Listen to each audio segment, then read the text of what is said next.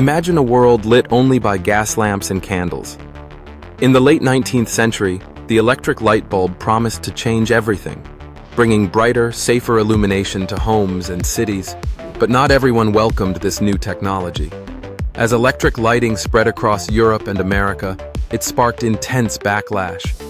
Gas workers, lamplighters, and even ordinary citizens feared electricity would destroy jobs, disrupt business, and bring unknown dangers. In 1881, Paris witnessed violent protests as crowds smashed streetlights and stormed buildings wired for electricity, convinced the new current was a threat to public safety. Similar riots erupted in cities like London and New York. Protesters hurled bricks, cut wires, and set fire to electrical equipment, chanting against the deadly light.